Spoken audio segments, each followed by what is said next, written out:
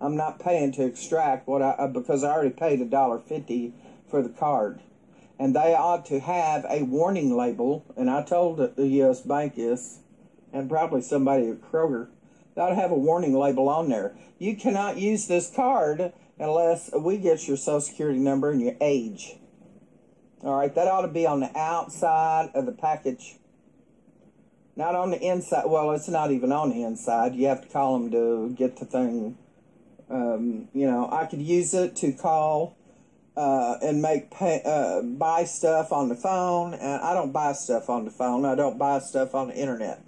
Or, well, rarely do I. But that's not here or there. I got the card to pay my house and my car insurance. And I can't do either because I don't have, one, a permanent card. They refuse to give me a permanent card unless they extort my private information. Now, I told them, hey, hold up. This is not a daggone credit card. This is a prepaid credit debit card whereby that is my money, not your money. That's my money. I'm just using your card for the convenience of it to be able to pay my house and my truck insurance. And I can't do that. And I can't get out of my house.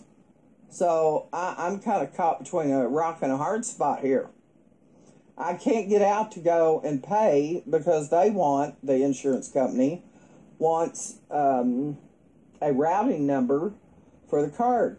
I can't get a routing number from the card till I get the permanent card. And then again, they want the Social Security number. Now that is against federal laws. Okay? And I know them well. That is against federal laws to extort from somebody their private information. And I daggone sure am not giving that out. So here I am in a catch-22 and I need my money back. Okay. So, and I remember you calling about that. Yeah. I hope I wasn't too rude then. Because I'm pissed. I mean, 7 hours, non-stop, I swear to God. And I've audio taped the whole damn thing. Because I told U.S. Bank, when they sat there and told me that stuff, I said, you got to be kidding. I said, what the hell are y'all doing? Collecting all this shit for the government or what? Why in God's green earth would they need my freaking Social Security number and my birth date? This is not anything this bank is doing for me, you see. So, can you, papers that come with that card at all? Oh, you can't obtain that information till you purchase the car and you come home and you cut the packet open. So, now, I haven't even read it. I called to activate the card yesterday. I called today to get the bank routing number to give it to my insurance company so they could extract the money payment for this month of the card. They can't do it. Okay, somebody just hit my goddamn house. Hey, you fucking son of a bitch! Hit it again, motherfucker! Alright, I'm back. I had to say some few choice words, these son of a bitches. Hit my damn window. Okay, neighbor problems. Assholes over here. $287 even.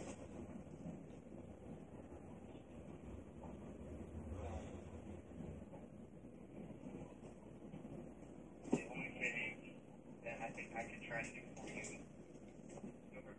Got that for you. Huh? Remember when they told you this card? Yeah. You can have them come back to the card and see if they can draw this money off your thing.